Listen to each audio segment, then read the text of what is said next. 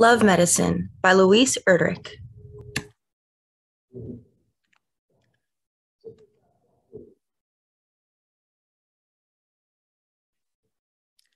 Chapter 1, The World's Greatest Fisherman, 1981.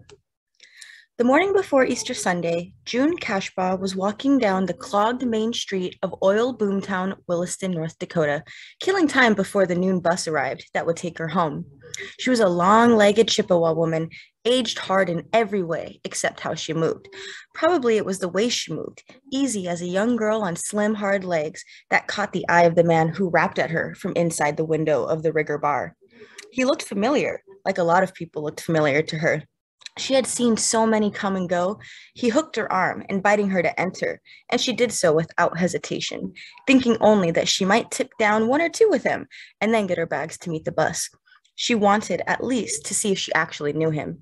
Even through the watery glass, she could see that he wasn't all that old, and that his chest was thickly padded in dark red nylon, an expensive down. There were carton of color eggs on the bar, each glowing like a jewel in its wad of cellophane.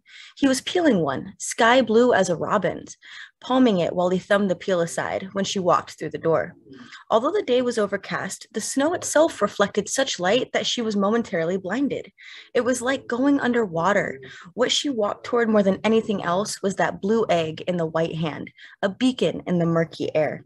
He ordered a beer for her, a blue ribbon, saying she deserved a prize for being the best thing he'd seen for days. He peeled an egg for her, a pink one, saying it matched her turtleneck. She told him it was no turtleneck. You call these things shells.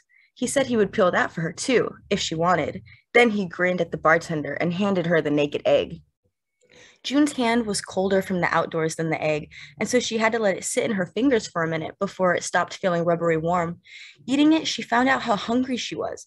The last of the money that the man before this one had given her was spent for the ticket. She didn't know exactly when she'd eaten last. This man seemed impressed when her egg was finished and peeled her another one just like it. She ate the egg, then another egg. The bartender looked at her. She shrugged and tapped out a long menthol cigarette from a white plastic case inscribed with her initials in golden letters. She took a breath of smoke, then leaned toward her companion through the broken shells. "What's happening?" she said. "Where's the party?" Her hair was rolled carefully, sprayed for the bus trip, and her eyes were deeply watchful in their sea blue flumes of shadow. She was deciding. "I don't got much time until my bus," she said. "Forget the bus." He stood up and grabbed her arm. "We're gonna party here? Who's stopping us? We're having a good time." She couldn't help notice when he paid up that he had a good-sized wad of money in a red rubber band, like the kind that holds bananas together in the supermarket. That roll helped. But what was more important, she had a feeling. The eggs were lucky, and he had a good-natured slowness about him that seemed different. He could be different, she thought. The bus ticket would stay good, maybe forever. They weren't expecting her home up on the reservation. She didn't even have a man there, except the one she'd divorced, Gordy.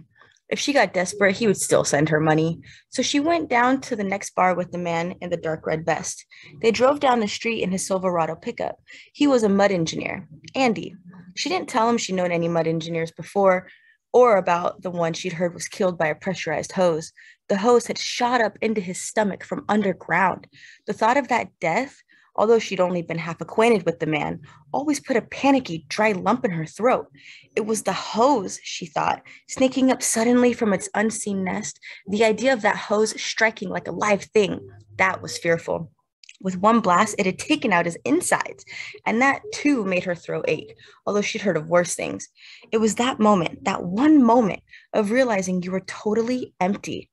He must have felt that. Sometimes, alone in her room in the dark, she thought she knew what it might be like. Later on, the noise falling around them at a crowded bar, she closed her eyes for a sudden moment against the smoke and saw that hose pop suddenly through black earth with its killing breath. "Ah," she said, surprised, almost in pain. "You got to be." "I gotta be what, honeysuckle?" He tightened his arm around her slim shoulders. They were sitting in a booth with a few others, drinking angel wings. Her mouth, the lipstick darkly blurred now, tipped unevenly toward his. "You got to be different," she breathed. It was later still that she felt so fragile. Walking towards the ladies, she was afraid to bump against anything because her skin felt hard and brittle, and she knew it was possible in this condition to fall apart at the slightest touch. She locked herself in the bathroom stall and remembered his hand, thumbing back the transparent skin and crackling blue peel. Her clothing itched. The pink shell was sweaty and hitched up too far under her arms, but she couldn't take off her jacket, the white vinyl her son King had given her, because the pink top was ripped across the stomach. But as she sat there, something happened. All of a sudden, she seemed to drift out of her clothes and skin with no help from anyone. Sitting, she leaned down and rested her forehead on the top of the metal toilet roll dispenser. She felt that underneath it all, her body was pure and naked.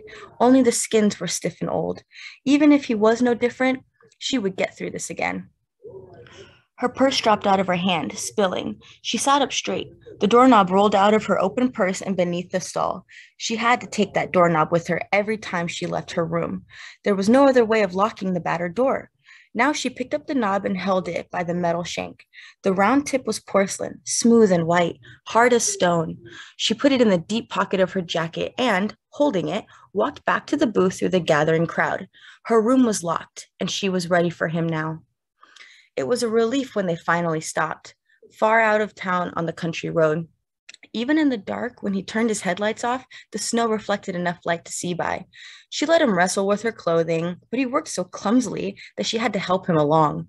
She rolled her top up carefully, still hiding the rip, and arched her back to let him undo her slacks. They were made of a stretch fabric that crackled with the electricity and shed blue sparks when he pushed them down around her ankles. He knocked his hand against the heater's controls. She felt it open at her shoulder like a pair of jaws, blasting heat, and had the momentary and voluptuous sensation that she was lying stretched out before a great wide mouth. The breath swept across her throat, tightening her nipples. Then his vest plunged down against her, slow, slick and plush, that it was like being rubbed by an enormous tongue. She couldn't get a handhold anywhere, and she felt herself slipping along the smooth plastic seat, slipping away until she wedged the crown of her head against the driver's door. Oh God, he was moaning. Oh God, Mary. Oh God, it's good. He wasn't doing anything, just moving his hips on top of her, and at last his head fell heavily. Say there, she said, shaking him. Andy? She shook him harder.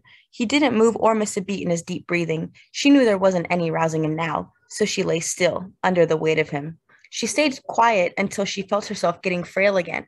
Her skin felt smooth and strange, and then she knew that if she lay there any longer, she would crack wide open.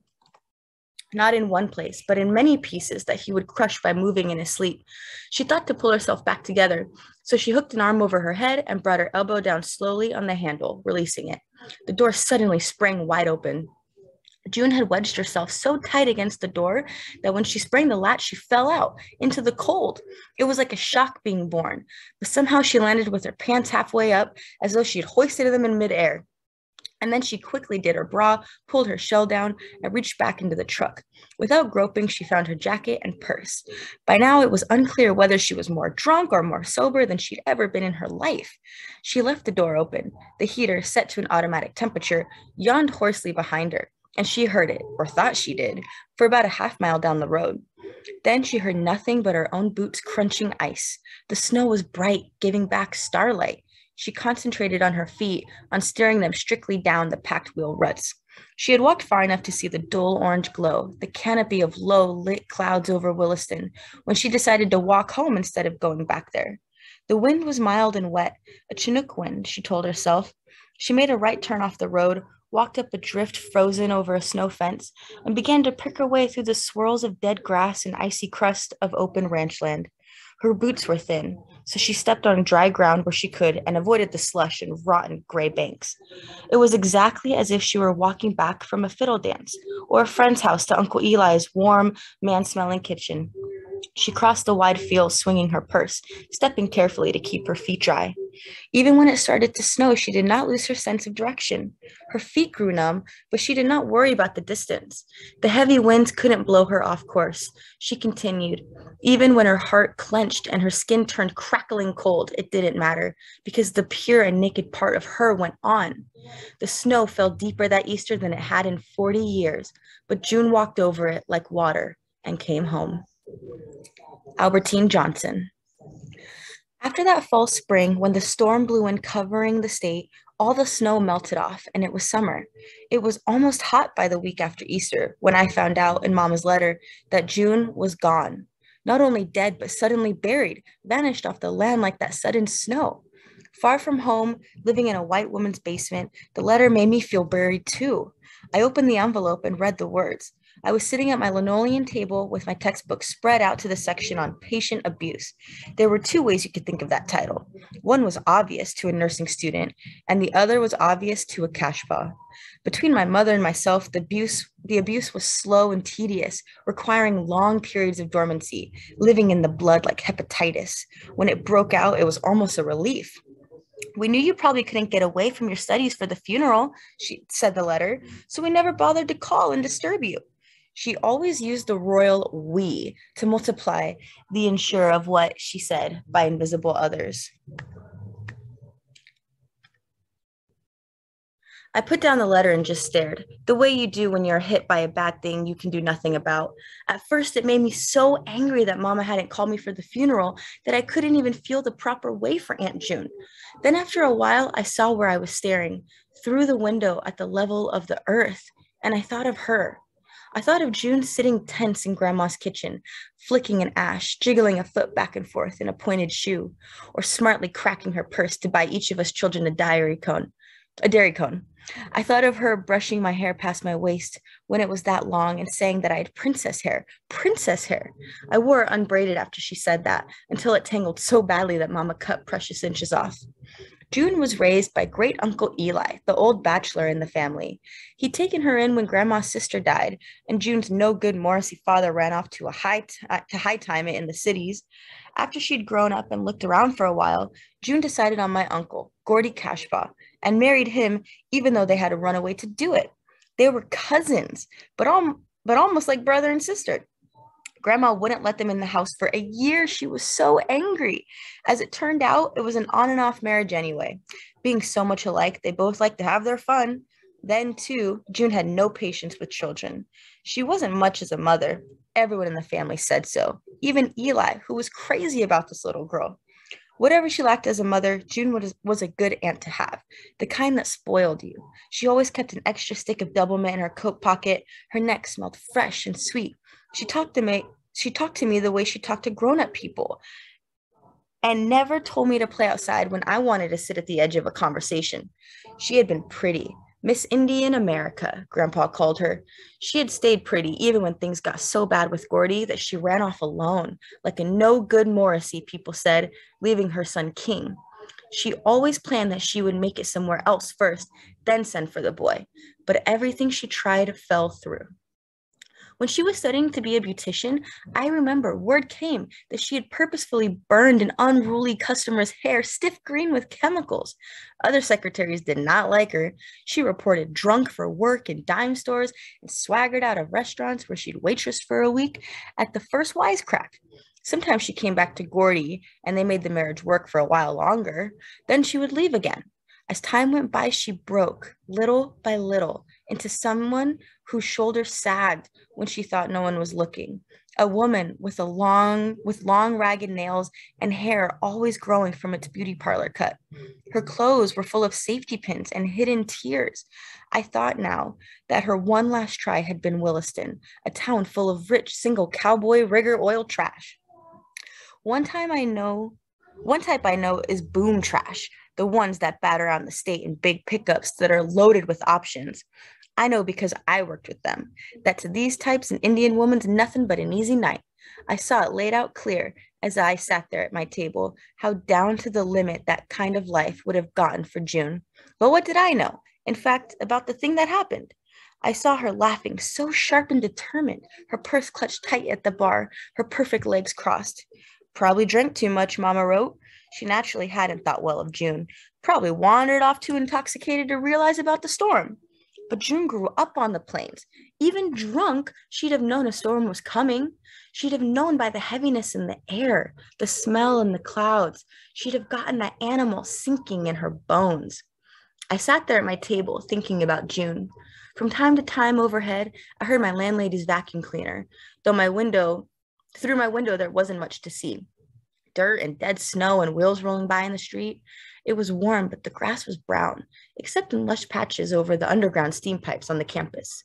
I did something that day. I put on my coat and went walking down the street until I came up to a big stretch of university lawn that was crossed by a steam pipe line of grass, so bright your eyes ached, and even some dandelions. I walked out there and lay down on that patch of grass above the ground, and I thought of Aunt June until I felt the right way for her. I was so mad at my mother, Zelda, that I didn't write or call for almost 2 months. She should have gone up to the nuns' hill to the convent she wanted instead of having me. But she had married Swede Johnson from off reservation, and I'd arrived premature. He'd had the grace at least to go AWOL from Army boot camp and never let his face be seen again. All I knew of him was pictures, blonde, bleak, and doomed to wander, perhaps as much as my mama's rage at her downfall as by the uniform. I'd been the one who'd really blocked my mother's plans for being pure. I'd forced her to work for money, keeping books, instead of pursuing tasks that would bring divine glory on her head. I'd caused her to live in a trailer near grandma so that there would be someone to care for me. Later on, I'd provided her with years of grinding grief. I had gone through a long phase of wickedness and run away. Yet now that I was on the straight and narrow, things were even worse between us. After 2 months were gone and my classes were done, and although I still had not forgiven my mother, I decided to go home. I wasn't crazy about the thought of seeing her, but our relationship was like a file we sharpened on, and necessary in that way. So I threw a few books and some clothes in the backseat of my Mustang.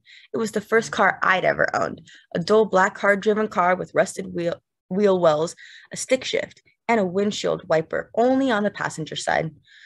All along the highway that early summer, the land was beautiful. The sky stretched bare. Tattered silver windbreaks bounded flat, plowed fields that the government had paid to lie fallow. Everything else was a dull tan. The dry ditches, the dying crops, the buildings of farms and towns. Rain would come just in time that year.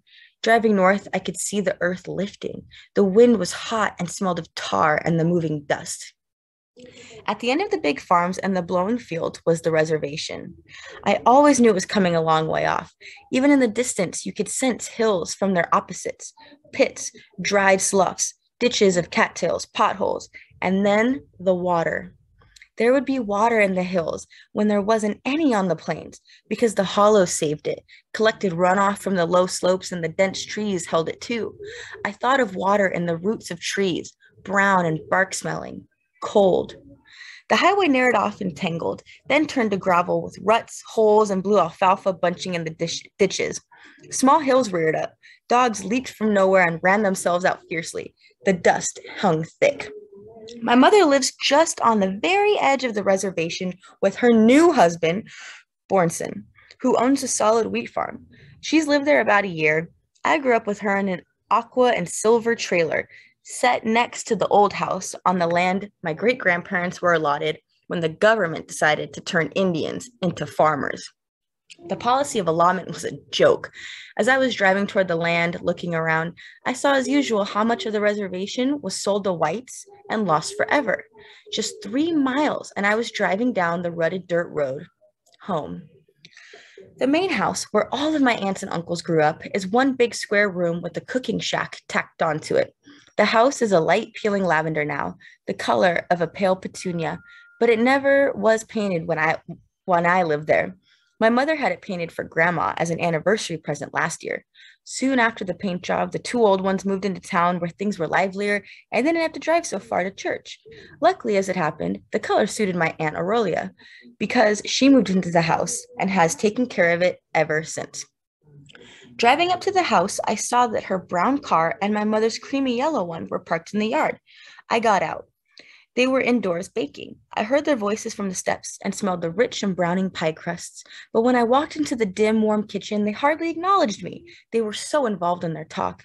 She sure was good looking, Aurelia argued, hands buried in a dishpan of potato salad. Some people use spoons to mix. My mother held out a heavy tin one from the drawer and screwed her lips up like a coin purse to kiss me. She lit her eyes and widened them. I was only saying she had seen a few hard times, and there were bruises. Wasn't either. You never saw her. Aurelia was plump, a looker. She waved my mother's spoon off with a caked hand. In fact, did anybody see her? Nobody saw her. Nobody knows for sure what happened. So who's to squawk about bruises and so on? Nobody saw her. Well, I heard, said Mama. I heard she was with a man and he dumped her off. I sat down, dipped a slice of apple in the bowl of sugar cinnamon topping, and ate it. They were talking about June. Heard nothing, Aurelia snapped. Don't trust nothing you don't see with your own eyes. June was all packed up and ready to come home. They found her bags when they busted in her room. She walked out there because Aurelia foundered. Then her voice strengthened. What did she have to come home to after all? Nothing. Nothing, said Mama piercingly. Nothing to come home to. She gave me a short glance full of meaning. I had, after all, come home, even if husbandless, childless, driving a fall-apart car. I looked away from her. She puffed her cheeks out in concentration, patting and crimping the edges of pie crust, which she was browning in the oven 2 by 2. They were going to be beautiful pies, rhubarb, wild Juneberry, apple, and gooseberry, all fruits preserved by Grandma Cashpaw, or my mother, or Aurelia. I suppose you washed your hands before you put them in that salad, she said to Aurelia. Aurelia squeezed her face into crescents of patient exasperation. Now, Zelda, she said, your girl's going to think you still treat me like your baby sister. Well, you are, aren't you? Can't change that. I'm back, I said. They looked at me as if I had, at that very moment, walked into the door. Albertine's home, observed Aurelia. My hands are full, or I'd hug you. Here, said Mama, setting down a jar of pickles near me. Aren't you dressed nice? Did you get your top in Fargo? Was the drive good? I said yes. Dice these pickles up. She handed me a bowl and a knife. June went after Gordy like he didn't have no choice, my mother decided now. She could at least have kept him happy when she got him in her clutch. It's just clear how Gordy loved her. Only now he takes it out in liquor. He's always over at Eli's house, trying to get Eli to join him for a toot. You know, after the way June treated him, I don't know why Gordy didn't just let her go to ruin. Well, she couldn't get much more ruined than dead, Aurelia said. The odd thing about the two, Mama with her flat blue-black ponytail and rough gray face, Aurelia with her careful, permanent, high-rounded cheeks, tight jeans, and frilled rodeo shirts, was the differenter they acted, the more alike they showed themselves. They clung to their rock-bottom opinions. They were so strong in their beliefs that there came a time when it hardly mattered what exactly those beliefs were. They all fussed into a single stubbornness. Mama gave up discussing June after Aurelia's observation and began on me. Have you met any marriageable boys in Fargo yet? Her flat gray thumbs perused each other round and round in circles, leaving perfect squeezed scallops. By marriageable, I knew she meant Catholic. I shook my head no. At this rate, I'll be too old and stiff to take care of my own grandchildren, Mama said. Then she smiled and shrugged her shoulders lightly. My girl's choosy like me, she said. Can't be too choosy. Aurelia snorted, but contained her remark, which probably would have referred to Mama's first husband. Albertine's got time, Aurelia answered for me. What's her rush? Believe me, she addressed me now with mocking serious vigor. Marriage is not the answer to it all. I tried it enough myself. I'm not interested anyway, I let them know. I've got other things to do. Oh my, said Mama, are you going to be a career girl? She froze with her hands in the air, seemingly paralyzed by the idea. You were a career girl, I accused her. I handed her the pickles all diced into little cubes. Mama had kept books for the priests and nuns up at Sacred Heart since I could remember. She ignored me, however, and began to poke wheels of fork marks into the top of the pies, now filled for the final baking. Aurelia mixed. I watched my mother's hands precisely stabbing. After a while, we heard the car from the main road as it slowed for the turn. It would be June's son, King, his wife, Lynette, and King Jr. They drove up to the front steps in their brand new sports car. King Jr. was bundled in the front seat, and both Grandma and Grandpa Cashpaw were stuffed, incredibly, into the tiny back seat. There's that white girl. Mama peeked out the window. Oh, for gosh sakes. Aurelia gave her a heady snort again, and this time did not hold her tongue. What about your Swedish boy? Learned my lesson. Mama wiped firmly around the edges of Aurelia's dishpan. Never marry a Swedish is my rule. Grandma Cashpaw's rolled down nylons and brown support shoes appeared first. Then her head and its iron gray page boy. Last of all, the entire rest of her squeezed through the door, swathed in acres of tiny black sprigged flowers. When I was very young, she always seemed the same size to me as the rock cairns commemorating Indian defeats around here. But every time I saw her now, I realized that she wasn't so large. It was just that her figure was weathered and massive as a statue roughed out in rock. She never changed much, at least not so much as Grandpa. Since I had left home, gone to school, he turned into an old man. Age had come upon him suddenly, like a storm in fall, shaking yellow leaves down overnight, and now his winter, deep and quiet, was on him. As Grandma shook out her dress and pulled bundles through the back window, Grandpa sat quietly in the car. He hadn't noticed that it had stopped. "Why don't you tell him it stopped?" Grandma called to Lynette. Lynette was changing King Jr.'s diaper in the front seat. She generally used paper diapers with stickum tabs at her home in the cities, but since she'd been here, my mother had shamed her into using washable cloth diapers and sharp pins. The baby wiggled and fought her hands. "You here?" King, already out of the car and nervously examining his tires, stuck his head back in the driver's side window and barked at Lynette. "She was calling you. My father's mother. She just told you to do something." Lynette's face, stained and swollen, bloomed over the wheel. She was a dirty blonde, with little patches of hair that were bleached and torn. "Yes, I heard," she hissed through the safety pins in her teeth. "You tell him." Jerking the baby up, ankles pinned in the forks of her fingers, she repositioned the triangle of cloth under his bottom. "Grandma told you to tell him." King leaned farther in. He had his mother's long, slim legs, and I remembered all at once, seeing him bend all the way into the car, June bending that way, too. Me behind her. She had pushed a rowboat off the gravel beach of some lake we'd all gone to visit together. I had jumped into the rowboat with her. She had one son at the time and didn't think that she would ever have another child. So she spoiled me and told me everything, believing I did not understand. She told me things you'd only tell another woman, full grown, and I had adored her wildly for these adult confidences, for her wreaths of blue smoke, for the figure she cut. I had adored her into telling me everything she needed to tell, and it was true. I hadn't understood the words at the time, but she hadn't counted on my memory. Those words stayed with me. And even now, King was saying something to Lynette that had such an odd, dreaming ring to it. I almost heard it spoken in June's voice. June had said, "He used the flat of his hand. He hit me good." And now I heard her son say, "Flat of my hand, but good." Lynette rolled out the door, shedding cloth and pins, packing the bare-bottomed child on her hip, and I couldn't tell what had happened. Grandpa hadn't noticed, whatever it was. He turned to the open door and stared at his house. "This reminds me of something," he said. "Well, it should. It's your house." Mama barreled out the door, grabbed both of his hands, and pulled him out of the little back seat. "You have your granddaughter here, Daddy," Zelda shrieked carefully into Grandpa's face. "Zelda's daughter. She came all the way up here to visit from school." Zelda, born September 14th, 1941. "No, Daddy. This here is my daughter, Albertine, your granddaughter." I shook his hand. Dates, numbers, figures stuck with Grandpa since he strayed, and not the tiring collection of a spawn proliferating beyond those numbers into nowhere. He took my hand and went along, trusting me, whoever I was. Whenever he came out to the home place now, Grandpa had to get reacquainted with the yard of stunted oaks, marigold beds, the rusted car that had been his children's playhouse and mine, the few hills of potatoes and stalks of rhubarb that Aurelia still grew. She worked nights managing a bar and couldn't keep the place as nicely as Grandpa always had. Walking him slowly across the lawn, I sidestepped prickers. The hollyhocks were choked with pigweed, and the stones that lined the driveway, always painted white or blue, were flaking back to gray. So was the flat boulder under the clothesline, once my favorite cool place to sit doing nothing while the clothes dried, hiding me. This land had been allotted to Grandpa's mother, old Rush's bear, who had married the original Cashpaw.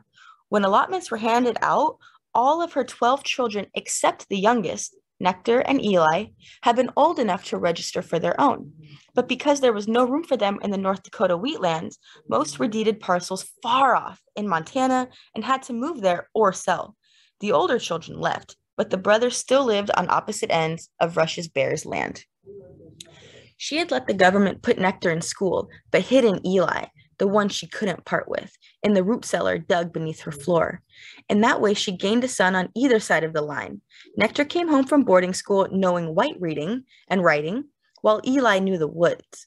Now, these many years later, hard to tell why or how, my great uncle Eli was still sharp, while Grandpa's mind had left us, gone wary and wild. When I walked with him, I could feel how strange it was. His thoughts swam between us, hidden under rocks, disappearing in weeds, and I was fishing for them, dangling my own words like bait and lures. I wanted him to tell me about things that had happened before my time, things I'd been too young to understand. The politics, for instance. What had gone on? He'd been an astute political dealer, people said, horse trading with the government for bits and shreds. Somehow he'd gotten a school built, a factory too, and he'd kept the land from losing its special Indian status under that policy called termination. I wanted to know it all. I kept asking questions as we walked along, as if he'd take the hook by miracle and blurt the memory out right there. Remember how you testified? What was it like? The old schools, Washington, elusive, pregnant with history. His thoughts finned off and vanished, the same color as water. Grandpa shook his head, remembering dates with no events to go with them, names without faces, things that happened out of place and time. Or at least it seemed that way to me. Grandma and the others were always hushing up the wild things he said, or talking loudly over them. Maybe they were bored with his craziness. And then again, maybe his mind blurted secrets from the past. If the last was true, sometimes I thought I understood. Perhaps his loss of memory was a protection from the past, absolving him of whatever had happened. He had lived hard in his time, but he smiled into the air and lived calmly now, without guilt or desolation. When he thought of June, for instance, she was still a young girl who fed him black plums.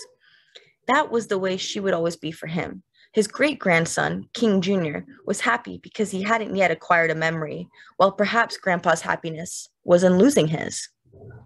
We walked back down the driveway, along the flaking rocks. He likes that busted lawn chair, Grandma hollered now, leaning out the door. Set him there a while. Want me to get you a plate from the kitchen? I asked Grandpa. Some bread and butter? But he was looking at the collapsed heap anxiously and did not answer. I pulled the frayed woven plastic and aluminum into the shape of a chair. He settled into it, and I left him counting something under his breath. Clouds, trees, all the blades of grass. I went inside. Grandma was unlocking her expensive canned ham. She patted it before putting it in the oven and closed the door carefully. She's not used to buying this much meat, Zelda said. Remember we used to trade for it? Or slaughter our own? Aurelia blew a round gray cloud of Winston smoke across the table. Pew, said Zelda. Put the top on the butter. She flapped her hand in front of her nose. You know, Mama, I bet this makes you wish it was like it used to be, all us kids in the kitchen again. Oh, I never had no trouble with kids. Grandma wiped each finger on a dish rag, except for once in a while. Except for when? Asked Aurelia. Well, now. Grandma lowered herself onto a long-legged stool, waving Zelda's more substantial chair away.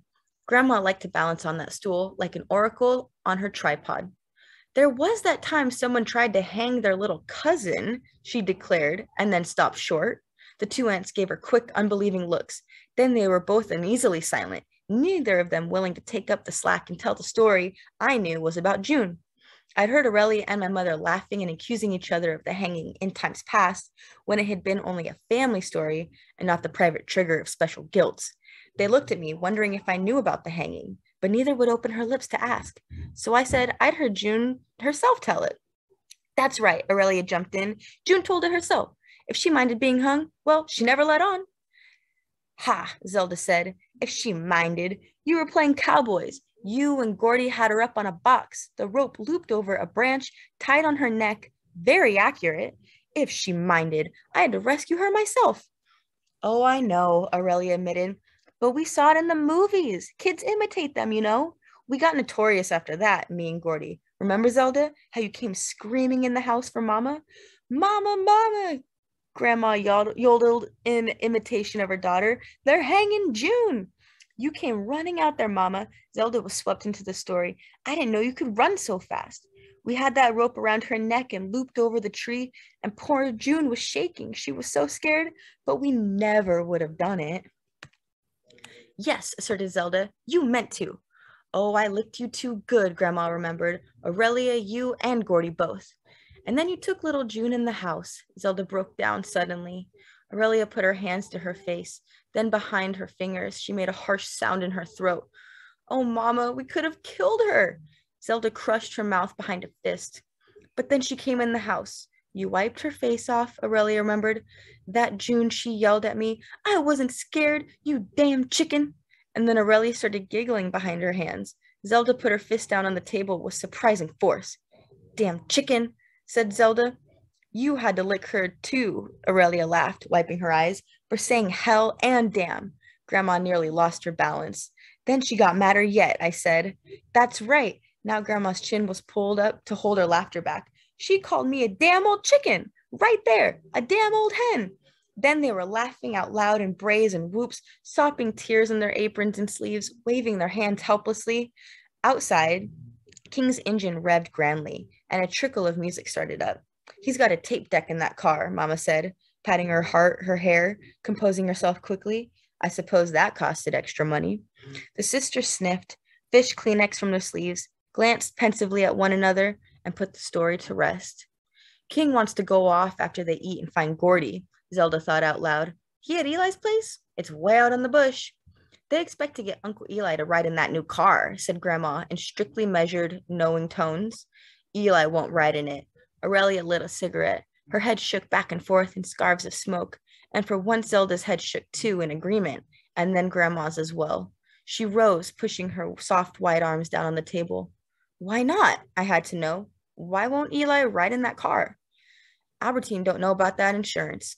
Aurelia pointed at me with her chin, so Zelda turned to me and spoke in her low, prim, explaining voice. It was natural causes, see. They had a ruling which decided that. So June's insurance came through, and all of that money went to King because he's oldest, legal.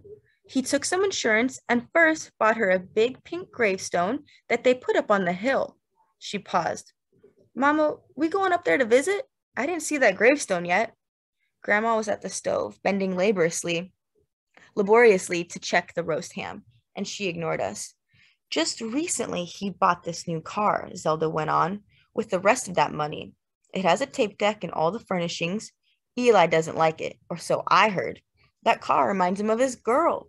You know, Eli raised June like his own daughter when her mother passed away, and nobody else would take her. King got that damn old money, Grandma said loud and sudden, not because he was oldest. June named him for the money because he took after her the most. So the insurance explained the car. More than that, it explained why everyone treated the car with special care. Because it was new, I had thought. Still, I had noticed all along that nobody seemed proud of it except for King and Lynette. Nobody leaned against the shiny blue fenders, rested elbows on the hood, or set paper plates there while they ate. Aurelia didn't even want to hear King's tapes. It was as if the car was wired up to something, as if it might give off a shock when touched. Later, when Gordy came, he brushed the glazed chrome and gently tapped the tires with his shoes. He would not go riding in it either, even though King urged his father to experience how smooth it ran. We heard the car move off, wheels crackling on the gravel and cinders. Then it was quiet for a long time again. Grandma was dozing in the room, the ham was cooling, and I had taken the last pie from the oven. Aurelia's new green Sears dryer was still huffing away in the tacked-on edition that held toilet, laundry, kitchen sink. The plumbing, only 2 years old, was hooked up to one side of the house. The top of the washer and dryer were covered with clean towels, and all the pies had been set there to cool. Well, where are they? Wondered Zelda now. Joyriding? I didn't answer. That white girl, Mama went on. She's built like a truck driver. She won't keep King long. Luckily, you're slim, Albertine. Geez, Zelda, Aurelia came in from the next room. Why can't you just leave her be? So she's white. What about the Swede? How do you think Albertine feels hearing you talk like this when her dad was white? I feel fine, I said. I never knew him. I understood what Aurelia meant, though. I was light, clearly a breed. My girl's an Indian, Zelda emphasized. I raised her an Indian, and that's what she is. Never said no different, Aurelia grinned, not the least put out, hitting me with her elbow. She's lots better looking than most cash paws. By the time King and Lynette finally came home, it was near dusk, and we had already moved Grandpa into the house and laid his supper out. Lynette sat down next to Grandpa, with King Jr. in her lap. She began to feed her son ground liver from a little jar. The baby tried to slap his hands together on the spoon each time it was lowered to his mouth. Every time he managed to grasp the spoon, it jerked out of his hands and came down with more liver. Lynette was weary, eyes watery and red. Her tan hair, caught in a stiff club, looked as though it had been used to drag her here. You don't got any children, do you, Albertine? She said, holding the spoon away, licking it herself, making a disgusted face. So you wouldn't know how they just can't leave anything alone. She's not married yet, said Zelda, dangling a bright plastic bundle of keys down to the baby. She thinks she'll wait for her baby until after she's married. Oochie coo, she crooned when King Jr. focused and, in an effort of intense delight, pulled the keys down to himself. Lynette bolted up, shook the keys roughly from his grasp, and snatched him into the next room. He gave a short, outraged wail, then fell silent, and after a while Lynette emerged, pulling down her blouse. The cloth was a dark violet bruised color. Thought you wanted to see the gravestone, Aurelia quickly remembered, addressing Zelda. You better get going before it's dark out. Tell King you want him to take you up there.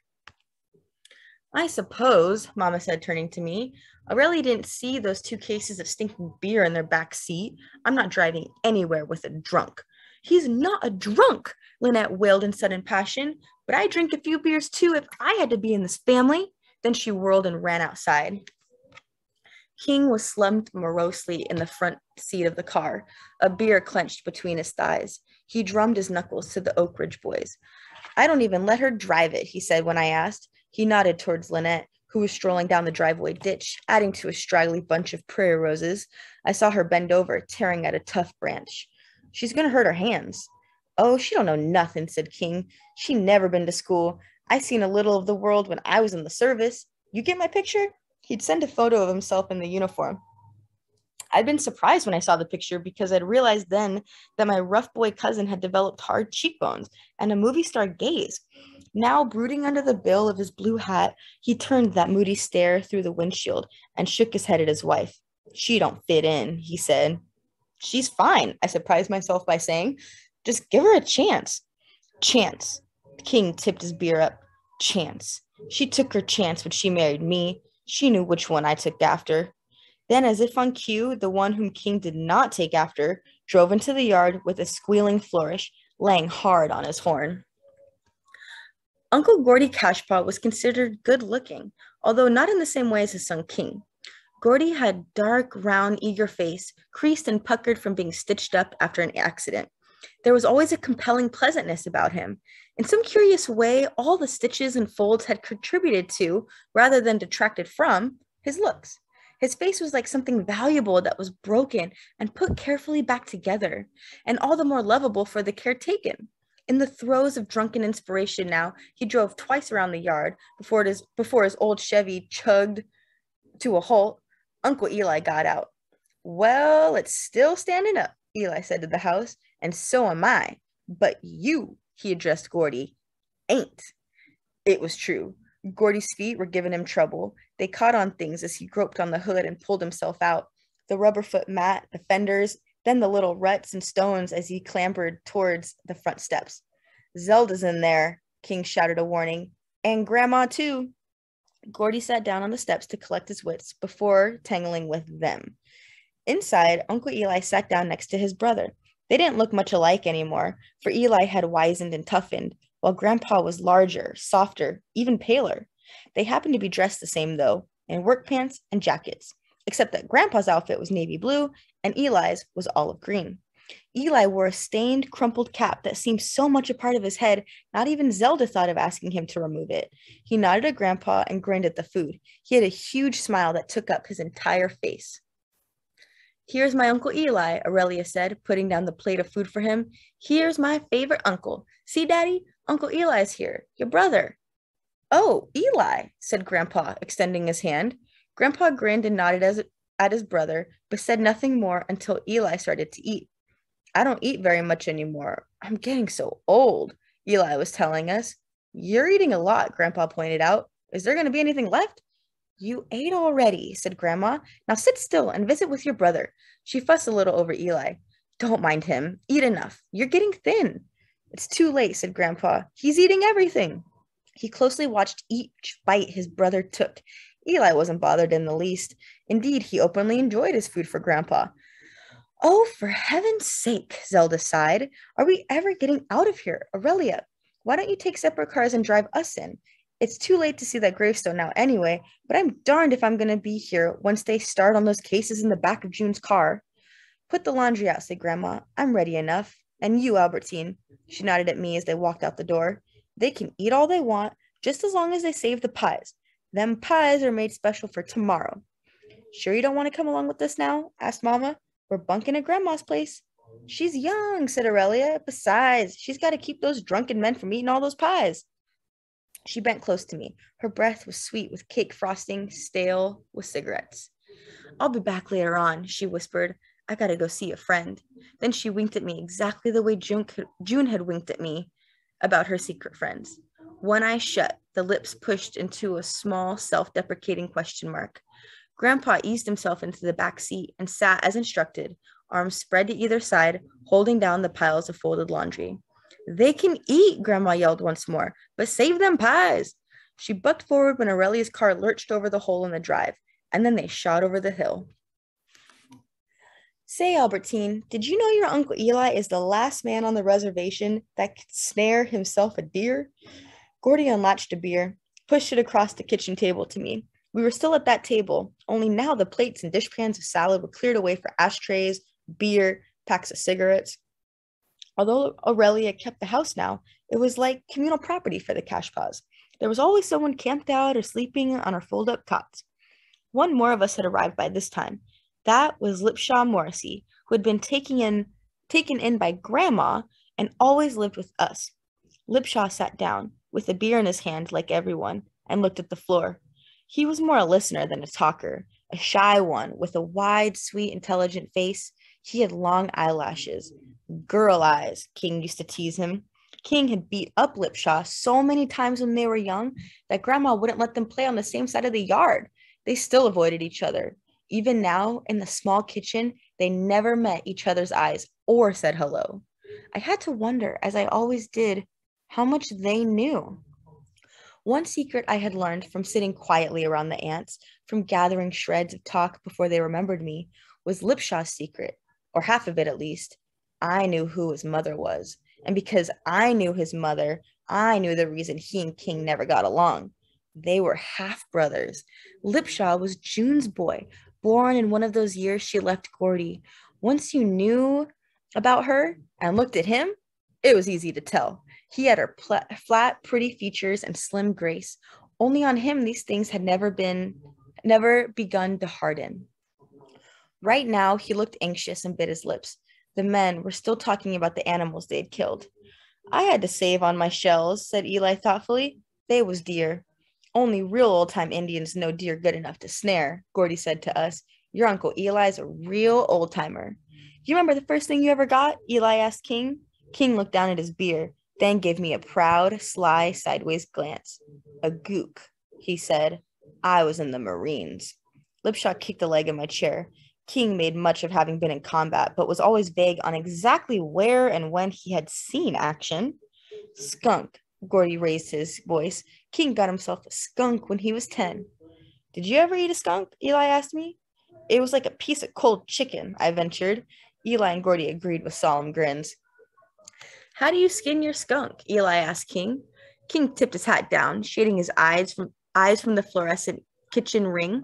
A blue and white patch had been stitched on the front of his hat. World's greatest fisherman, it said. King put his hands up in winning ignorance. How do you skin your skunk? He asked Eli. You got to take the glands off first, Eli explained carefully, pointing at different parts of his body. Here, here, and here. Then you skin it, just like anything else. You have to boil it in 3 waters. Then you honestly eat it, said Lynette. She had come into the room with a fresh beer and was now biting contentedly on a frayed end string of hair fallen from her ponytail. Eli sat up straight and tilted his green hat back. You picky too? Psh, like Zelda. One time she came over to visit me with her first husband, that Swede Johnson. It was around dinner time. I had a skunk dressed out, and so I fed it to them.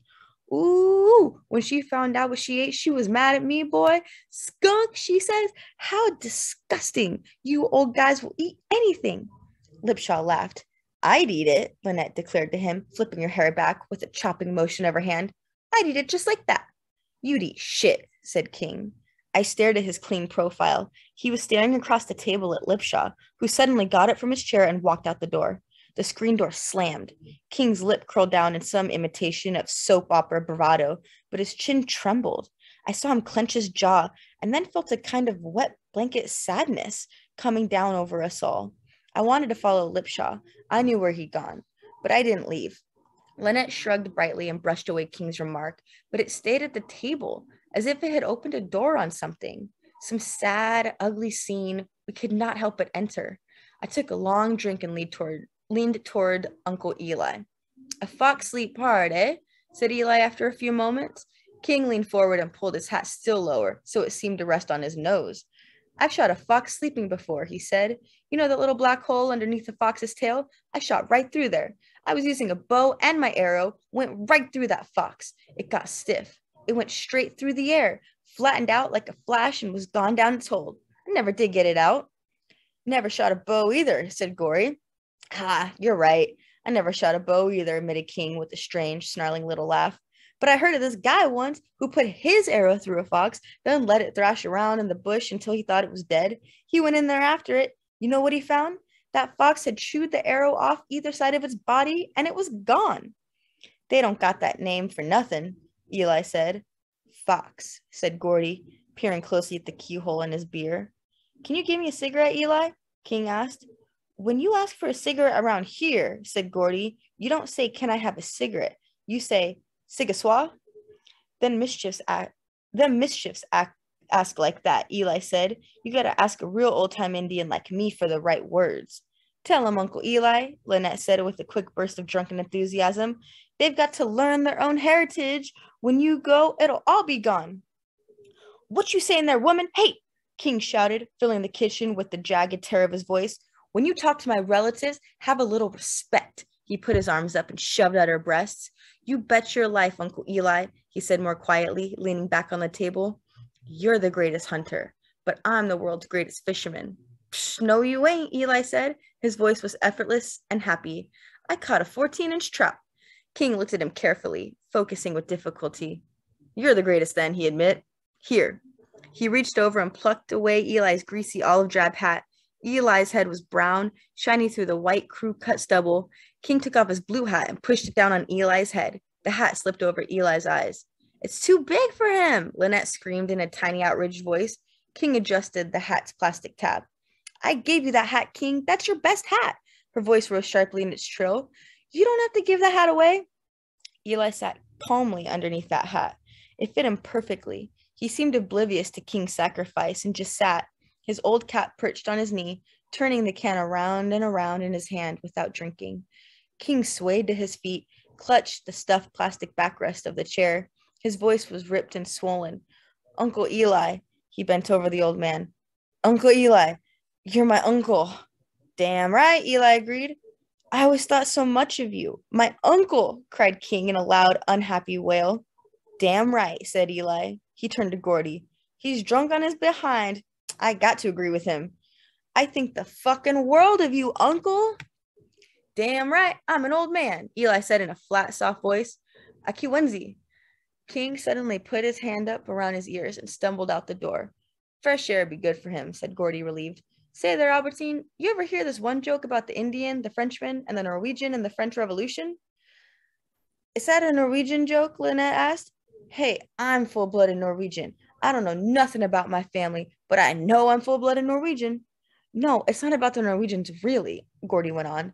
So anyway, nevertheless, she followed King out the door.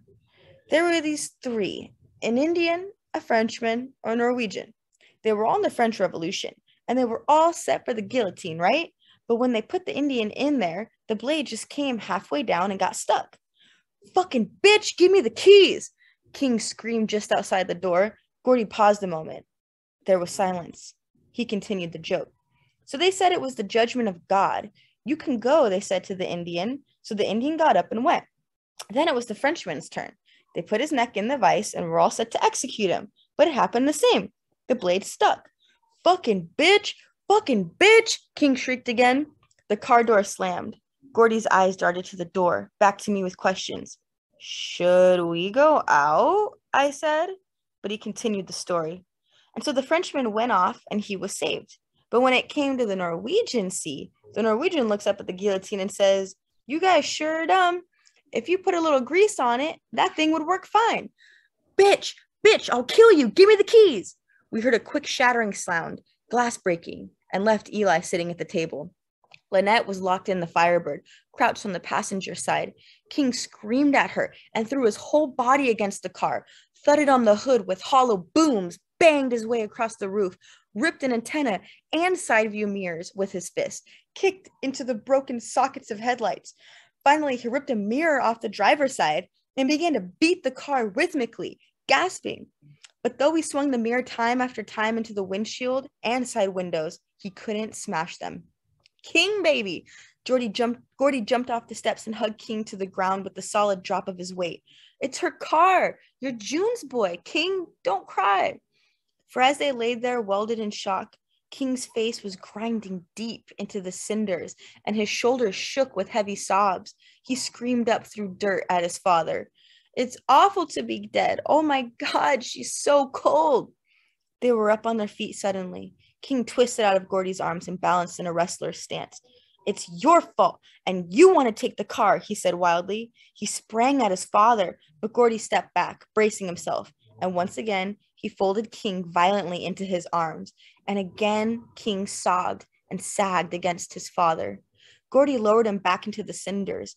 While they were clenched, Lynette slipped from the car and ran into the house. I followed her. She rushed to the kitchen, checked the baby, and then she came back.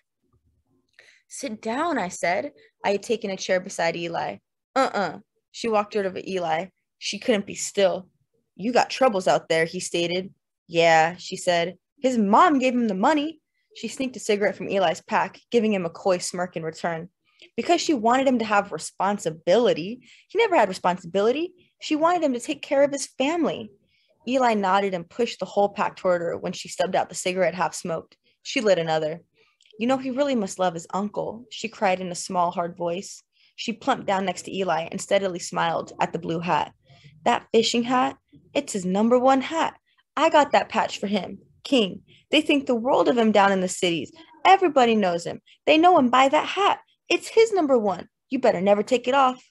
Eli took the hat off and turned it around in his hands. He squinted at the patch and read it aloud. Then he nodded, as if it had finally dawned on him what she was talking about, and he turned it back around. Let me wear it for a while, Lynette cajoled. Then she took it, put it on her head, and adjusted the brim. There it is. Uncle Eli took his old cap off his knee and put it on his head. This one fits me, he said. In the next room, King Jr. began to cry. Oh, my baby, Lynette shrieked as if he were in danger and darted out. I heard her murmuring King's name when the father and the son walked back inside. King sat down at the table and put his head in his folded arms, breathing hoarsely. Gordy got the keys from Lynette and told Eli that they were going home now. He's okay, Gordy said, nodding at King, just as long as you let him alone. So they drove off on that clear blue night. I put a blanket around Lynette's shoulders, and she sank onto the couch. I walked out past King. He was still breathing hopelessly into his crossed arms. I walked down to where I knew Lipshaw was, at the bottom of the hill below the house. Sure enough, he was sitting there, back against a log from the woodpile. He passed me a bottle of sweet rosé. I drank. I tipped the bottle, looked up at the sky, and nearly fell over in amazement and from too much beer at the drenching beauty. Northern lights. Something in the cold, wet atmosphere brought them out. I grabbed Lipshaw's arm. We floated into the field and sank down, crushing green wheat. We chewed the sweet grass tips and stared up and were lost. Everything seemed to be one piece. The air, our faces, all cool, moist, and dark, and the ghostly sky. Pale green licks of light pulsed and faded across it. Living lights. Their fires lobbed over, higher, higher, then died out in blackness. At times, the whole sky was ringed in shooting points and puckers of light, gathering and falling, pulsing, fading, rhythmical as breathing, all of a piece, as if the sky were a pattern of nerves, and our thought and memories traveled across it. as if the sky were one gigantic memory for us all, or a dance hall, and all the world's wandering souls were dancing there. I thought of June. She would be dancing if there was a dance hall in space. She would be dancing a two-step for wandering souls, her long legs lifting and falling, her laugh an ace, her sweet perfume the way all grown-up women were supposed to smell, her amusement at both the bad and the good, her defeat, her reckless victory, her sons. I had to close my eyes after a while. The mix of beer and rosé made my head swirl. The lights, shooting high, made the ground rock underneath me. I waved away the bottle when Lipshaw touched my hand with the cold end of it. Don't want no more?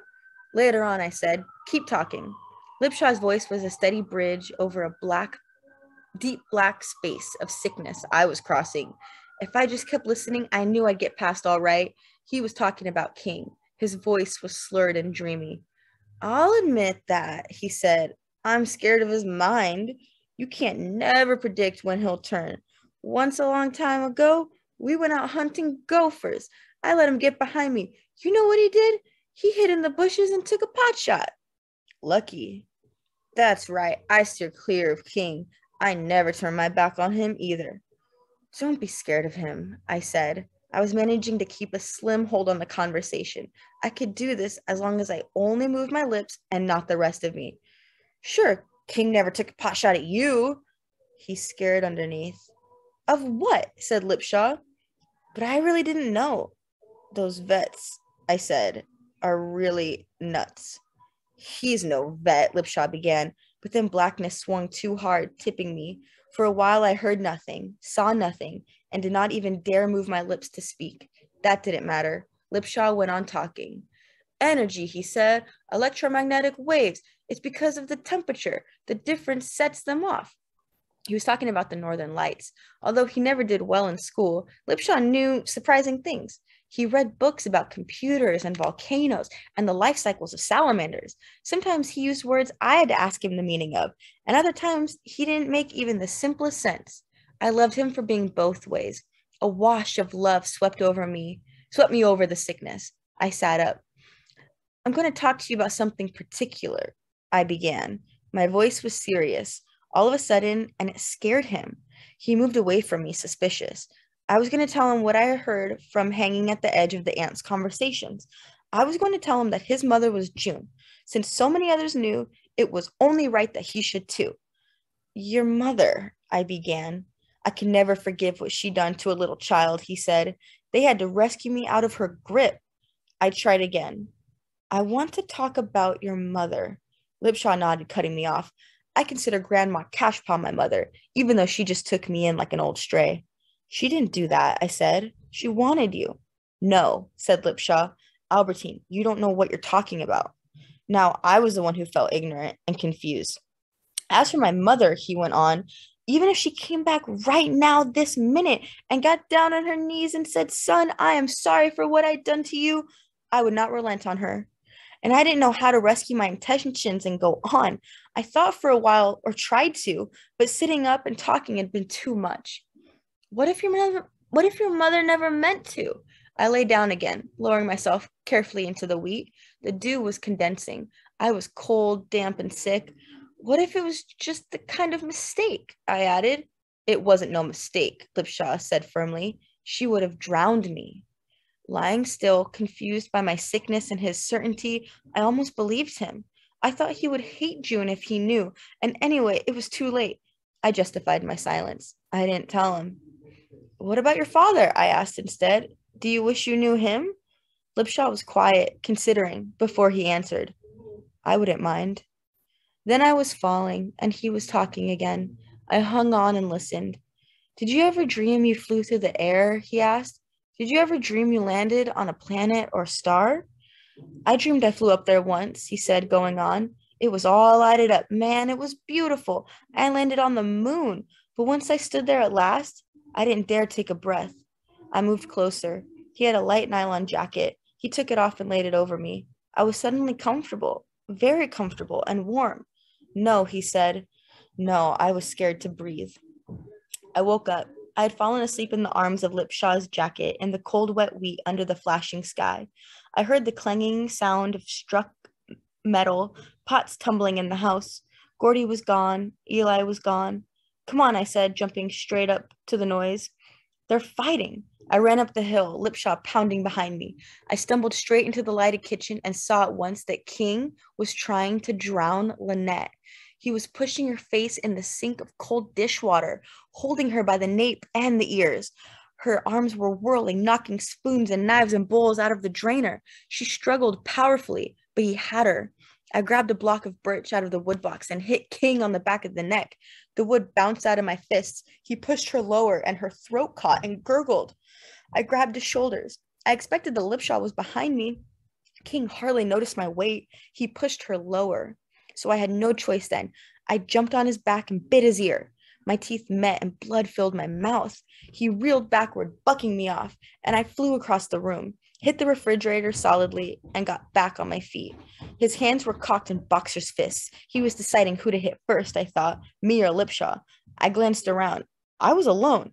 I stared back at King, scared for the first time. Then fear left, and I was mad, just mad at Lipshaw, at King, at Lynette, at June.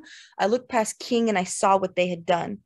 All the pies were smashed, torn open, black juice bleeding through their crusts.